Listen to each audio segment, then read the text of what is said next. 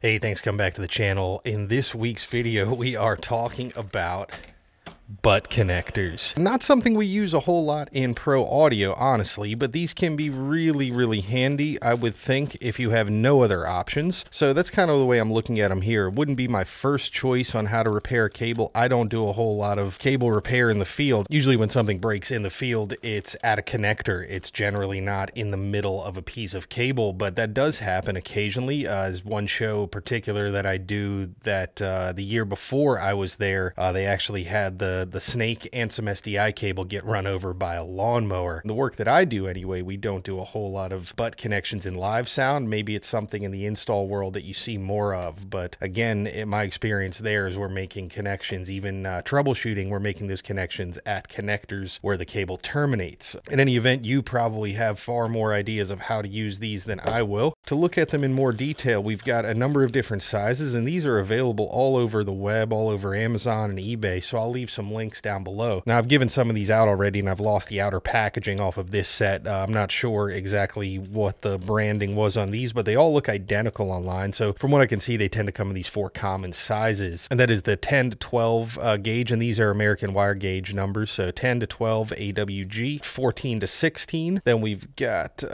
let's see, 18 to 22. And then 26 to 24. But we're going to try the 22 gauge and the 12 gauge and see what happens. Let's break down what these actually consist of. So you can see the whole thing is a heat shrink tube, and in the center, the silver part, that is firm, that is low temperature melt solder in there. And then these two colored bands, and you can see them in different colors in blue.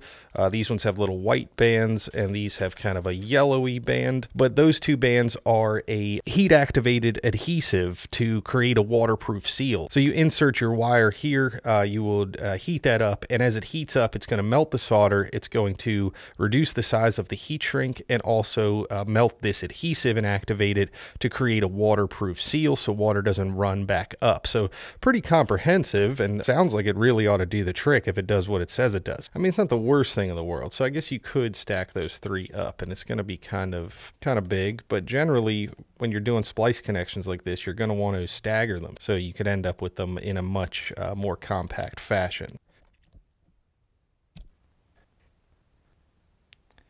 All right, we've pushed them together. These don't hold because they're 22 gauge cable, and this is an absolute joke. So then we slide this over top, position that band so it's over the joint there, and now we need to apply some heat.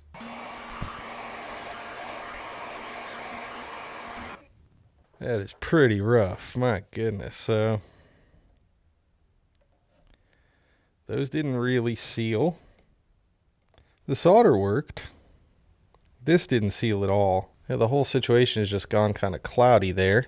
This, I mean, just what a mess though. Like, so there we go. In an emergency, sure, this would work. It definitely, let's just make sure we made a good connection there. Yeah, okay, so that makes a connection. That's fine. Let's try it one more time, but this time instead of the heat gun, go with the more traditional lighter. See if that works. All right, so it's in there. I mean, it looks like shit, but it's in there. So again, we're just using the heat from a lighter because if I had more tools at my disposal, I would probably not use this connector. So yeah, with more localized heat, it certainly does seem to fare a little bit better. But again, I would argue that this red, ow, let's let it cool, I suppose. Let's test it. Let's make sure we got it.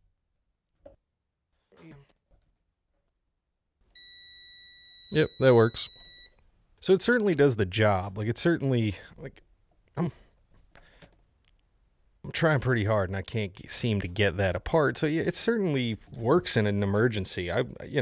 So let's step it up a little bit. 2 equal ends. Let's crop those nice and tidy. Now let's get our 12 gauge, and these are going to be the big guys. I'm almost of the mind that I should use one size lower than what I think I need, just from what the last one looked like. But we'll do this again. Just push those together, right?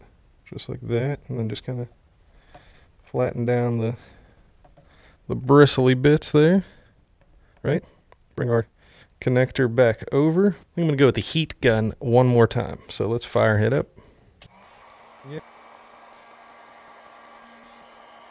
So everything is melting so far. I don't see the solder melting though. Yeah, that didn't work at all. And now we're hitting it again. Higher setting. Solder still doesn't look to be melting. That total fail. I mean, if I couldn't do it with that, I doubt this is going to make much of a difference, but let's see.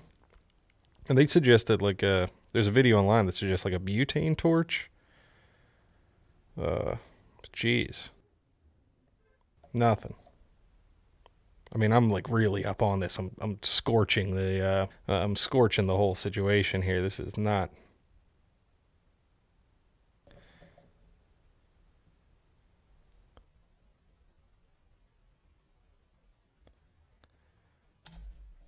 Oh yeah.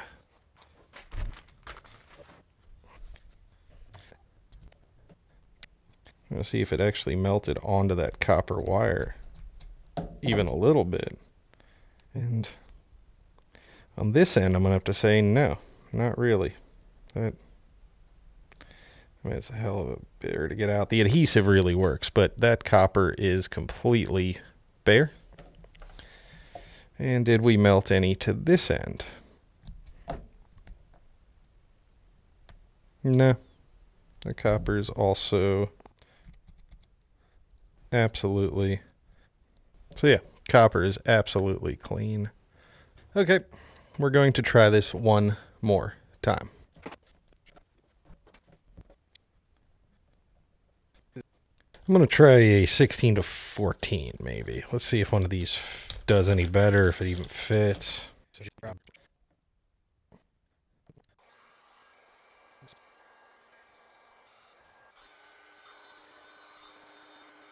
Again, I'm not really sure if that solder's melted at all. Yeah. Just came right apart. Definitely didn't melt the solder. I didn't solder anything. And that's, again, that's just a lot of heat that I put on this thing. Like, look at that. There. I mean, it was starting to melt. Again, everything else in here worked. So the heat shrink worked. The adhesive looks like it worked. And then, yeah, the solder melted here a little bit, but you can see not all the way. Like, that's still in the shape of the form it came in. Doesn't seem like it penetrated very far.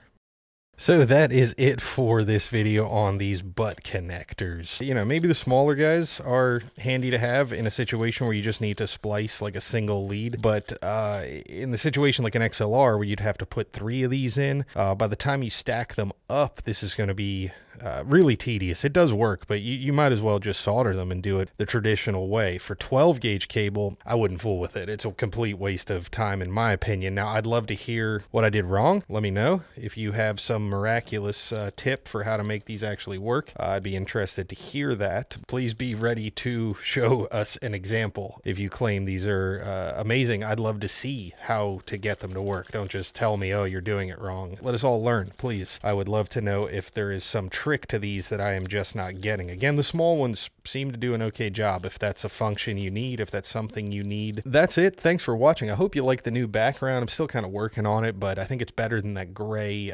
cloth that we had on this side of the workshop before. So hopefully this looks better. Hopefully you like it, and be sure to like and subscribe if you haven't already. I look forward to seeing you all over on the website at DcSoundOp.com. I'll see you next time.